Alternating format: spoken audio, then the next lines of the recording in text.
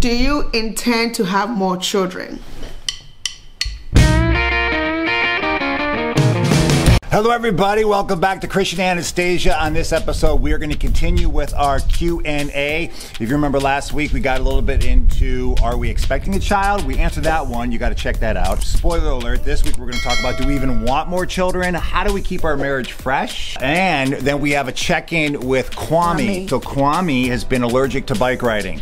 And he really has. The training wheels don't work. Just at the right time, RoyalBaby reached out to us and we're excited to partner with them on this episode. So thank you, RoyalBaby Bike, because they got this awesome bike. Yes. You slide to ride. It's like a, you learn how to do a balance bike first, get your balance, get your confidence, and then you can just clip on these pedals when the time is right.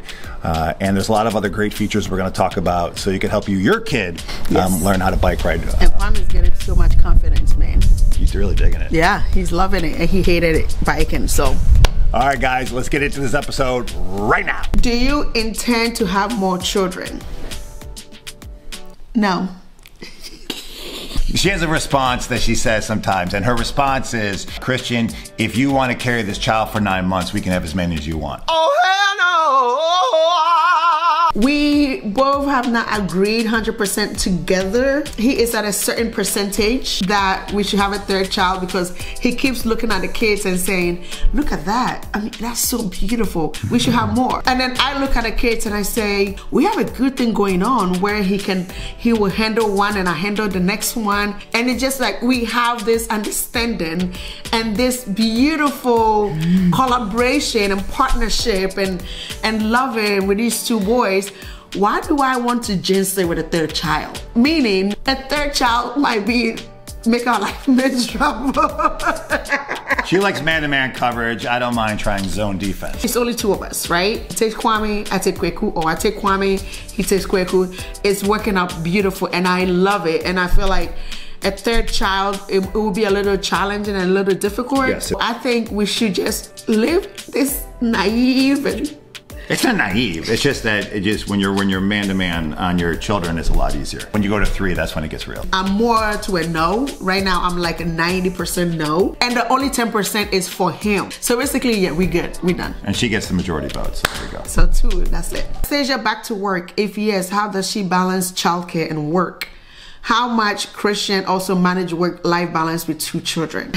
I've been back to work for a long time. Kweku is 11 months now. I've been back to work probably 9 months now. I went back to work a little quickly. My work is very understanding. Everybody helps me with Kweku. It's very like pro-family. We don't really have childcare. We just do it alone. I bring Kweku to work with me. And Kwame goes to school. The days I cannot bring Kweku to work, Christian takes Kweku to work. And the days that he can't take, so we kind of balance between his job and my job. He has amazing co-workers who helps out. I have amazing co-workers who help out. And don't you laugh at Kweku's outfits. But by the time the clothes came from Ghana, he had already grown. He just woke up. What are you guys' your favorite colors to wear? I like all bright colors, orange, red, blue, pink, all of it.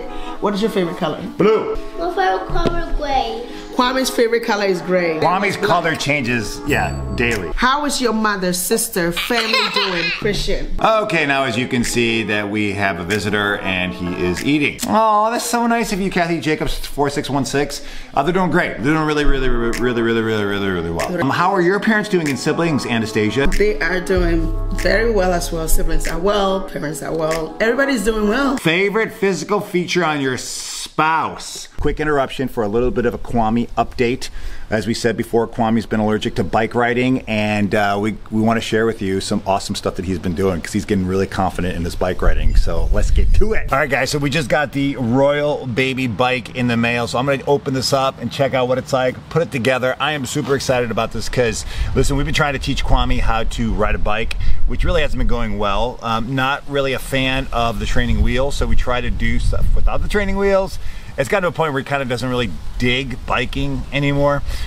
So I'm like, let's go bike. And he's just like, no. So I was really excited when RoyalBaby gave us a call and said, hey, do you guys want to do a sponsorship? We're like, yes, please. And so I'm going to open this up, put the scene together, and then get the main man, Kwame, out. And we're going to see if we can get him riding a bike. If not, we're going to tell you how it goes down.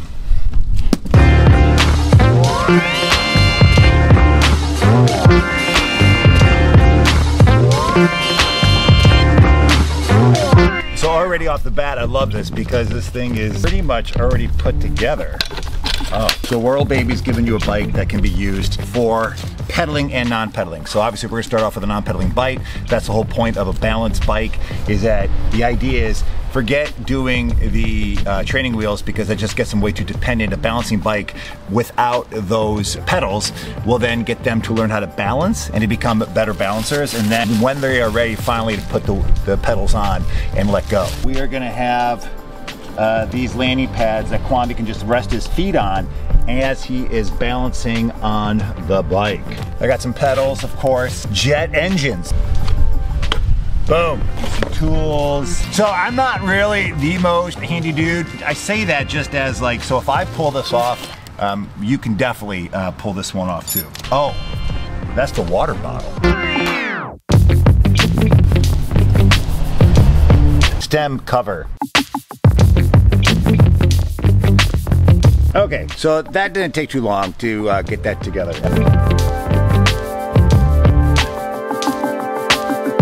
So guys, as you can see, this is totally light to carry, so I'm excited about that because the other bike that we have for Kwame is not this light. Now I'm just excited of getting baby boy excited to do this. All right guys, it's a new day. Kwame has now got his bike. He's got it all assembled and he's got his helmet on, of course, and he's gonna give it a shot. He just started with his balancing. Now what you want to do is put one foot in front of the other. There you go. One foot in front of the other. Yeah, and then put your feet up when you get confident. You can put them on those pads. This is so amazing because Kwame back in the day was allergic to the bike. Like he would not get on a bike. It was too heavy. He would fall, he would hurt himself. He didn't like the training wheels. So far, so good. He's staying on this thing. Can you now turn it around? See how light it is? So get used to it. There you go. Find your balance, find your balance, find your balance. Wee-wee, whoa! Before, he wouldn't even get comfortable on the bike. Even with the one training wheel, would fall over, it was heavy, he'd get upset. Now, he's just getting so comfortable. It's easy, it's light. He can really take ownership of it. He's getting used to his balance. He's already putting his feet up on the little landing pads. Get mama!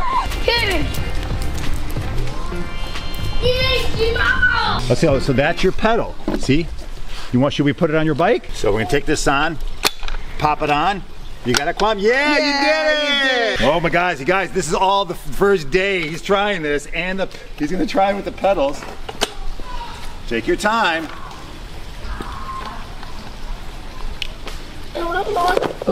Why? You wanna take the pedals off? Yeah. Boom.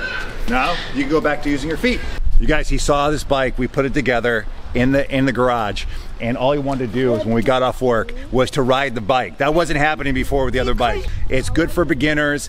He can slide before he rides. So if you start doing the whole thing with the training wheels, that slows him down. This is getting him to gain the confidence he has to now get his balance right on his body, to not be dependent upon anything else except his own body.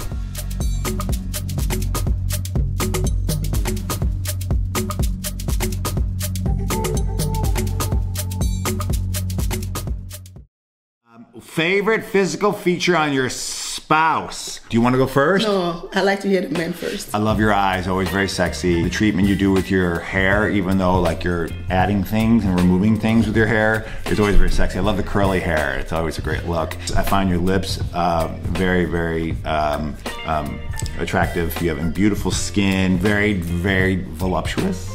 So these are all fan favorites. I'm a fanboy. But I think it's good to ask these things just because, you know, we're 6 years into marriage, which I know we're still kind of babies, but you know, you got to keep on, you know, talking about these things because, you know, it's true. What about you, babe? It's funny how he's talking about my eyes. I love his eyes too. He has the most beautiful hair. I said I like it when it's long and I like it when it's short, but when he cuts it, then he looks very professional. So you like professional look? I don't know, but when you leave it long, I like it too. I don't know, but all I know is he has some healthy, beautiful, nice, flowy, wavy hair. As crazy as he always talk about his nose is long, I think it fits his face so perfectly. I love his smile. Oh, you have a beautiful smile. Very beautiful smile. People love your smile. So we're attracted to each other, so that's good. That's good for marriage. I'm looking at him like, anyway. You always look dapper wearing Ghanaian outfits. Do you only wear these on special occasions? You know, unfortunately, yes. I love the Ghanaian outfits. I would wear them a lot more if I would keep the slim fit bod going, but that hasn't happened recently. Also, here's the other thing too, I don't know if anyone knows who's non-Ghanaian, non-African. It looks good like when you're at a special event, but if I'm just randomly wearing Ghanaian outfits out and I'm not with my family who's also wearing it, I feel a little self-conscious, like, not like a poser, just maybe, I guess so. Like, it makes sense when I'm at a family festival thing, but if I'm just rolling solo, I get it. The confidence is not there, and that's all me. I'm not saying that's appropriate. I'm just saying that's all me. I get it. How do you manage? What's your favorite protected, enjoyable, quality family time with the busy schedules? What would you say?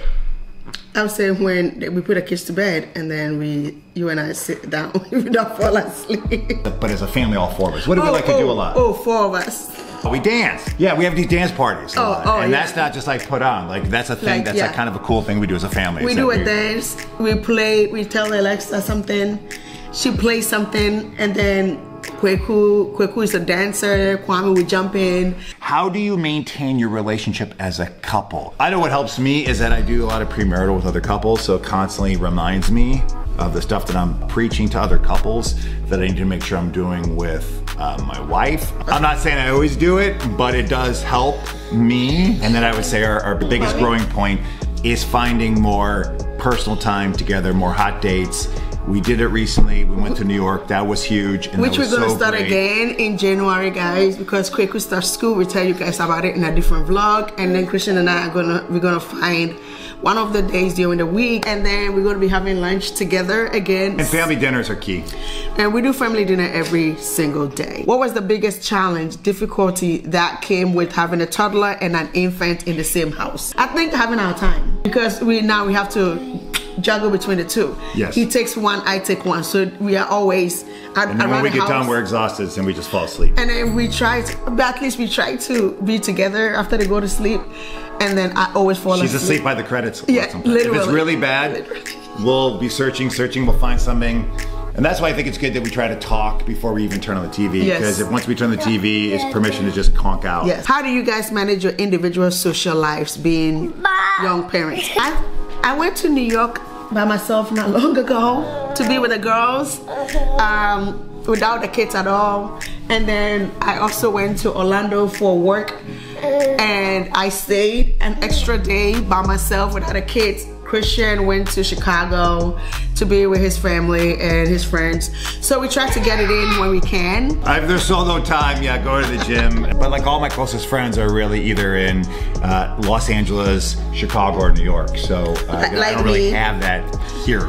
So yeah, I know. That's sort of been like a little bit of something we miss in our lives. I think it's a little also tough to make friendship when you get older and you have kids. Being a priest and a priest's wife, it's tough. There's just you. You want to be my friend? I'm kidding. No, you get close with people, but there's still there's still a slight line there that says you're the priest. So.